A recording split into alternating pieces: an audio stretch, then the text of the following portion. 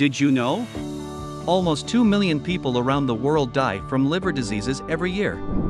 Taking care of your liver may not have crossed your mind before. But numbers don't lie, and it's time you begin to pay attention to your liver health. Here's how you can keep your liver healthy. Check your alcohol intake. Overdrinking can cause damage to your liver. It is recommended that men limit their alcohol intake to 2 drinks in a day and women to 1. Monitor your diet. Is your diet rich in fruits and vegetables?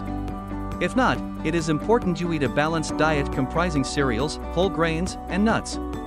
On the flip side, you should avoid processed and fried foods. Protect yourself from hepatitis A, B, and C. Hepatitis A, B, and C are viral diseases that can damage your liver. To prevent these, you can get vaccinated against hepatitis A and B. Practice safe sex to keep hepatitis B and C away.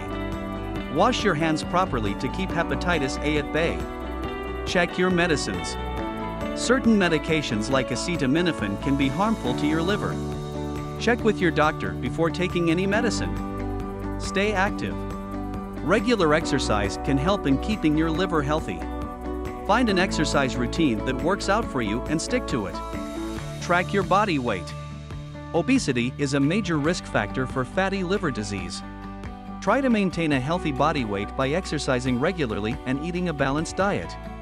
A BMI in the range of 18.5–24.9 is said to be healthy. Minimizing toxins. Toxins are everywhere. They are in your household products, spray cans, and even pesticides. These can damage your liver if you breathe or touch them too much. You can even get exposed to them on your job.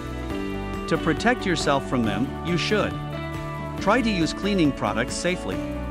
Read the instructions on the containers carefully. Wear personal protective equipment if you come into contact with chemicals at work regularly.